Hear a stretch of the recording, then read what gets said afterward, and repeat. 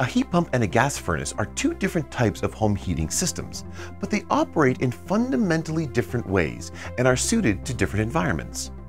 Here's a simple breakdown of how they differ. A heat pump does not generate heat.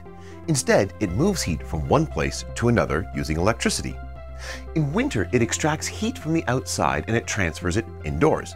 Despite the cold outdoor temperatures, there is still enough thermal energy in the air or the ground for the heat pump to work efficiently.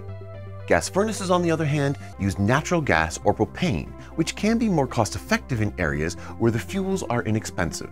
However, it only provides heating and would need to be paired with an air conditioner for cooling. Heat pumps are generally much more energy efficient, and many modern models are very effective even in extremely cold climates. Modern high-efficiency furnaces can convert up to 98% of their fuel into heat, but they lose some energy through exhaust gases.